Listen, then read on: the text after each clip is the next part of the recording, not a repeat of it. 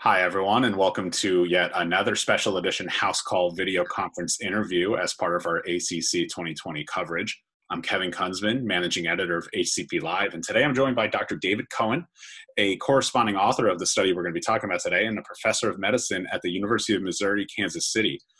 Dr. Cohen's study, the conscious sedation versus general anesthesia for TAVR replacement, results of an instrumental variable analysis, was published last week as part of the ACC's meeting agenda. And just before the meeting kicks off virtually in a couple of days, we're sitting down with Dr. Cohen across screens to talk a little bit about the findings and the impact it has on the field. So Dr. Cohen, thank you so much for joining me today. Well, thank you for having me. It's a pleasure to be here. Yeah, so maybe if we could start off, I mean, we've already had a few, long form discussions about exactly what TAVR looks like in 2020, how it's evolved in the last couple of decades, and sort of the refinements we need to make as we go forward and continue to better this practice. Can you tell us a little bit about the basis of your study? Absolutely. So TAVR has been around for the better part of a decade, actually longer than a decade, investigationally, and then for about 9 years in the United States. And when TAVR first started, it was a procedure that was done exclusively under general anesthesia. There was surgery involved,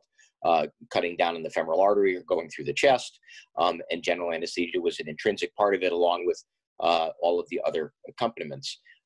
And then as we got more experience, as the device became more refined, as we extended it in practice, people started to do it with conscious sedation, with patients being more awake, maybe not entirely awake, but not intubated. That's really is the distinction between general anesthesia and conscious sedation. And over the years, it has progressed, and more sites and more patients are being treated this way.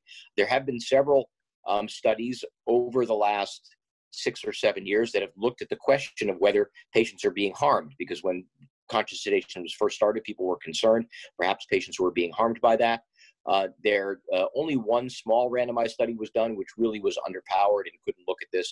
So we decided to take a new look, a fresh look at this question using data from the United States. It's the largest study to date, and uses some rather sophisticated new methodologies for trying to really get a good grasp on the answer as to whether conscious sedation or general anesthesia should be preferred. Can you tell us a little bit more about the patient population observed? What was the size of it? What were the demographics? Right. So the study was based on the TVT registry, which is our national registry here in the United States that collects data on virtually all TAVR procedures.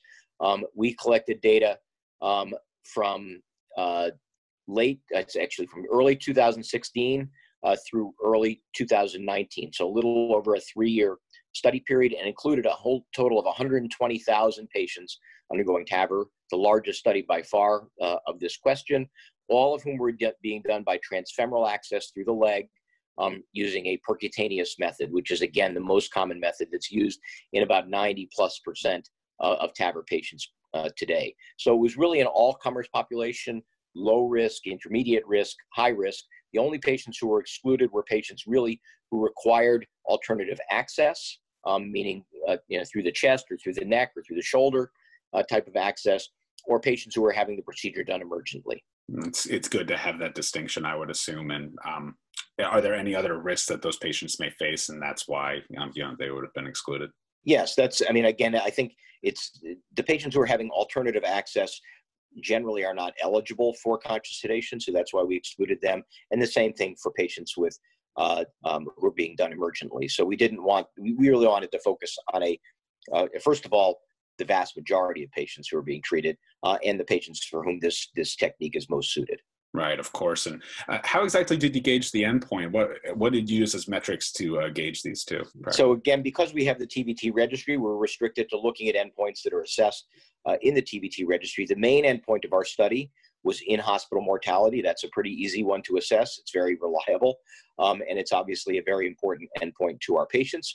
We also looked at a number of other patient-centered outcomes, things including whether they were discharged to home. We looked at 30-day mortality, and we also looked at something we call a falsification endpoint, and that type of endpoint is one that we would not expect to be affected by the type of anesthesia. That was whether the patient had a vascular complication or not. So the idea of including that in our study is because it was an observational and not a randomized trial, we wanted to have a check to see if we had done a good job in getting rid of confounding or bias. Sounds like a good combination of quality of life outcomes, mortality, and overall efficacy of procedure. We also looked at procedural success. So exactly all of those different components. Excellent. And what were the findings? There were several different findings. So the first finding was that conscious sedation is increasing in the United States. So over the 3 years that we studied, the use of conscious sedation on a per patient basis increased from about 1/3 of all patients to almost 2/3 of patients. So there was a substantial increase, but you can still see that, again, 1/3 of patients, even in the most recent iteration with current valves and with current techniques, are still not getting conscious sedation. One of the really interesting things was there was tremendous variation at the site level. So there, we divided the hospitalizations into different quartiles, 4 different groups. The lowest quartile of hospitals in the country used conscious sedation on average never.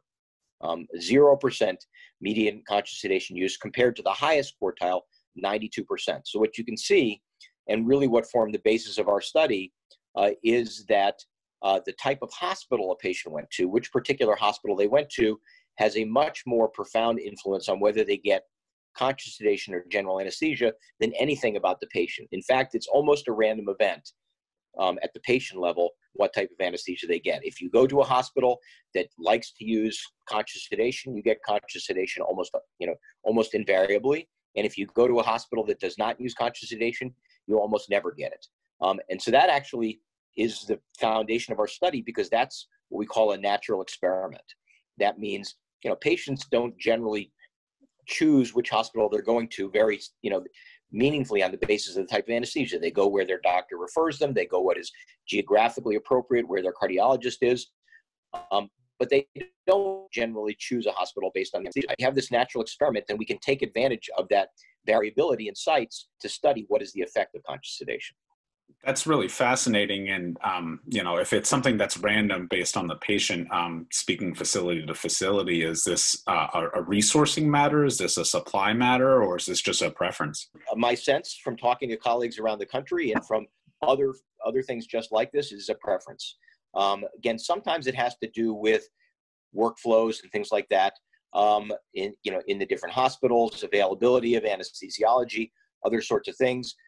But a lot of it is preference. And the reason why it's preference is because there isn't clear data on which is better. So when there's not clear data, a lot of time physician preference or hospital preference will dominate that decision. If there was strong data from a big randomized trial that said one way or the other, then we would expect there to be much more consensus. But here it really is, almost a random event. In terms of the outcomes, what we saw was very interesting. What we saw was that in general, conscious sedation was a better technique for the patients. It resulted in lower in-hospital mortality, lower 30-day mortality, higher rates of discharge to home, and no difference in procedural success. And then again, very importantly, we checked this falsification endpoint, and the falsification endpoint of vascular complications was no different as well. So we are fairly confident. It's not a randomized trial, but it's probably the next best thing to that we have balanced the patient groups.